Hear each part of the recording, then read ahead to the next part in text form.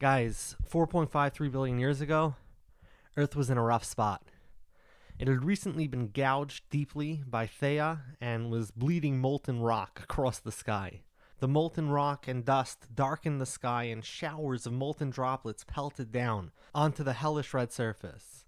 But now that Theia crashed into Earth, Earth's last major collision was over, and from now on only smaller asteroids would crash in, and the Earth's surface, probably starting with the polar regions, because in the polar regions there's less sunlight and the moon's tidal effects are less, in those polar regions, Earth's surface began to harden.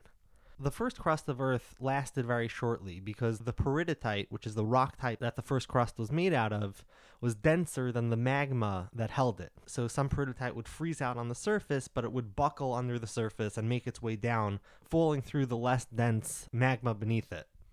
As it fell, the easier to melt parts of the peridotite rocks melted, and the resulting magma from this partial melting was lighter than peridotite, so it started making its way up.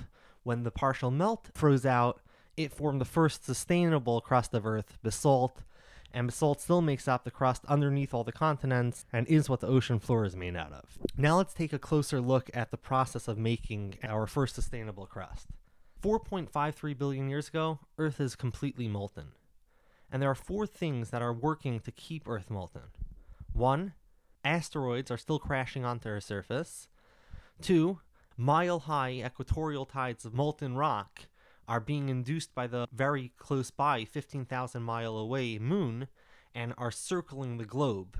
3. The internal heat from differentiation and radioactivity that we've met a couple of times already. And 4. There's likely a major greenhouse effect at the surface of Earth due to some of the gases that are being released by all the volcanic activity, which is just a constant on the surface of Earth as it's beginning to freeze out. Gases such as carbon dioxide. So these four forces are working against the cooling, but the cooling is happening inexorably. There's nothing that you could do to stop it. Space is cold, Earth is hot. These four sources continue to fight, but they began to lose as the first crust began to form. The heat hasn't yet lost entirely, which is why we have a magnetic field and moving tectonic plates. So as the molten surface begins to cool, it first begins to crystallize a mineral at just under 1900 degrees, and that's when the first minerals of forsterite freeze out. Forsterite's atomic composition is 2 magnesium atoms, 1 silicon atom, and 4 oxygen atoms. To classify it, the magnesium and silicon make it a magnesium silicate mineral, and it belongs to the larger olivine group of minerals. This forsterite crystal is composed of a higher ratio of magnesium and silicon than the bulk magma from which it's freezing out. So this increases the ratio of the other elements that are around, the calcium, the aluminum, and the iron, in the remaining molten mixture. And just a note to get a better sense of the bulk composition of all this magma, more than 97% of all the atoms in the mantle and the crust today are oxygen, iron, magnesium, silicon, and then much smaller amounts of aluminum, calcium, and nickel.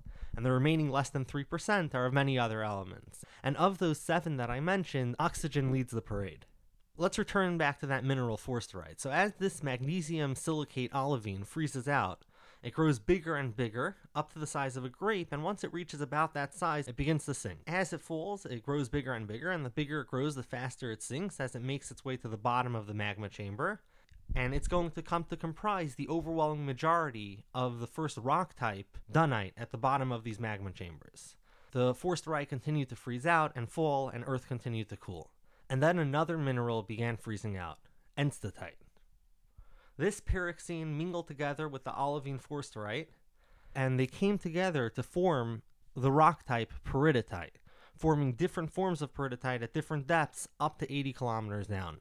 But let's move back to the surface for a moment and look at the forsterite and enstatite that are mingling there. Over there, they're mingling and forming the first crust of Earth, the peridotite crust. The peridotite would have grown a thin layer where it grew, but then it would crack and it would buckle and it would sink into the magma beneath because it's heavier than the magma from which it's forming. So no significant amount could ever be built up on the surface without sinking. But it's from this fall of peridotite that the first sustainable crust is born. As the peridotite falls, it displaces the magma beneath, which cools and forms more peridotite, which falls and displaces the magma beneath, and so on it goes. And as the peridotite sank lower into the hotter molten rock, it partially melts, and the resulting partial melt of the peridotite is much lower in density than the peridotite from which it's melting. So because of that, insofar as it could, this partial melt makes its way up toward the surface.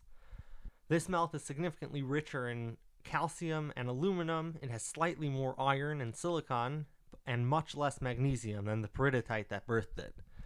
The peridotite rock continues to form and sink until it came to reach about 400 kilometers deep into Earth. But the partial melt of peridotite was on a journey of its own, upwards. Some of the lighter molten rock that melted off of the peridotite would breach the surface and come pouring out as basaltic lava, and that would come to make the first sustained black crust of Earth, and it remains the majority of the crust to this day. But most of the basalt that melted from this peridotite remained underground, and as we move kilometers down, this melt takes the form of gabbro, which is chemically identical to basalt, but is a different rock type resulting from the higher pressures that it's forming under. The crust builds up around the planet and slowly turns our planet completely black, which is where we leave it. Like the video, subscribe, support me on LiberiaPay, link in the description. Bye!